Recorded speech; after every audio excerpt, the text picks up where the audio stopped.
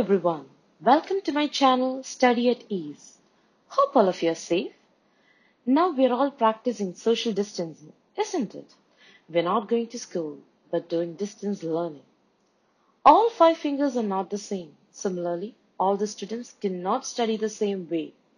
Some of them do need some extra help. So, in my channel, I'll be uploading videos of various math concepts that can be easily followed by the students. So today, in the first class, we are going to start with the topic quadrilaterals. What do you mean by the term quadrilaterals? The word quad is derived from Latin, which means four. So a quadrilateral is nothing but a four-sided polygon. It has 4 sides and 4 angles. The sum of all the interior angles is 360 degrees.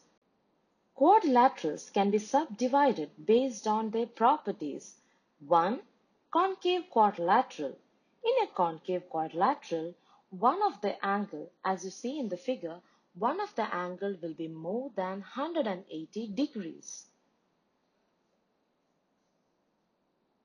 The next subdivision is a convex quadrilateral. As you know, we are familiar with the convex quadrilateral. We are learning that from smaller classes. Now, in the case of a convex quadrilateral, as you can see, all of the interior angles will be less than 180 degrees.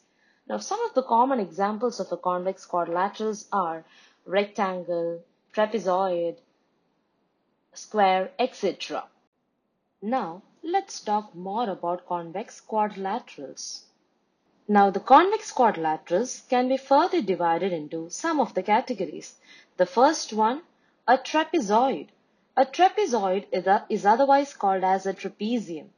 Now, in the case of a trapezoid, you can see that there is one pair of parallel sides, and these parallel sides are called as the base. The other two non-parallel sides are called as the legs. So, in a trapezoid, we have one pair of parallel sides. The second one is a parallelogram. Now, as the name suggests, in a parallelogram, the opposite sides are parallel. It is indicated by these arrows. Also, the opposite sides are equal to. The parallelogram can be further divided into 3 types. It is based upon the sides and the corner angles. The first one is a rectangle. So, we have all learned rectangle from smaller classes, and we all know that the opposite sides of a rectangle are equal and parallel. Let's talk about the angles. And if you see, the corner angles of a rectangle are all right angles. Right angle means it is all 90 degrees. Now, let's talk about a rhombus. What do you know about a rhombus? A rhombus is a type of a parallelogram in which all the 4 sides are equal, as you can see in the picture. So, in a parallelogram, if all sides are equal, then we call it as a rhombus. Now, let us talk about the last one, which is a square. The square, as you can see, has all sides equal, which is the same as a rhombus. As well as, in a square, all the corner angles are right angles. That means they're all 90 degrees, which is similar to the rectangle. So this is one quick look into the topic quadrilaterals. If you have any doubts in this topic, or if you want me to explain any other topic, please do not hesitate to tell me. You can put your valuable comments in the comment section. And last but not the least, if you like my videos, please like, share and subscribe.